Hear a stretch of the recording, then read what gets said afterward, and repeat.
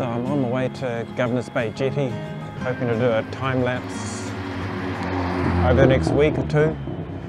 Not sure it'll work out, but want to give it a go and also get some epic landscape shots of the new Governors Bay Jetty. This is also a bit of a test for using an electric bike for expeditions, photo trips. So quite steep hill. I've got a range of 50 kilometres on high power. Hopefully that's enough. Get there and back, should be plenty. See how we go.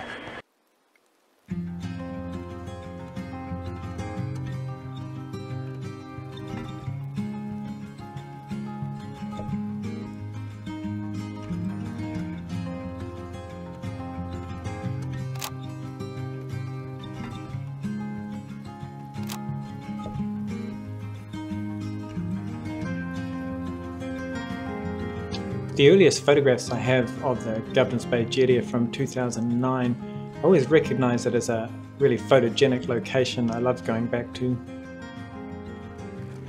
The 2011 Christchurch earthquakes badly damaged the jetty and it was closed from the road end.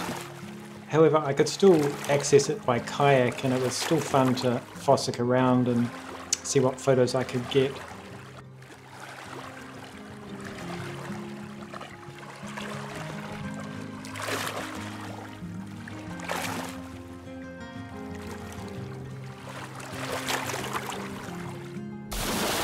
The jetty finally reopened in 2023 after years of fundraising and quite a long repair process.